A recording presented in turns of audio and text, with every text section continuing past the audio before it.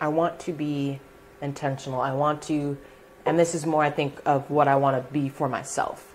I want to be very intentional with where I'm putting my energy, with, you know, the things I'm doing on a daily basis. I want to get better at, you know, having an intentional to-do list of like, this is what you're getting up and doing today. This is to-do list is crazy right now. Yeah, it is. But I think it's helpful still because, again, it makes me feel like the things I'm doing are accomplishing an overall goal. Yeah. Whereas sometimes I'm just doing things and I'm like, yeah, this is part of the business or this is what I should be doing. But and then we also talked about the mindset of like just checking things off and how I do feel good just checking things off for the day.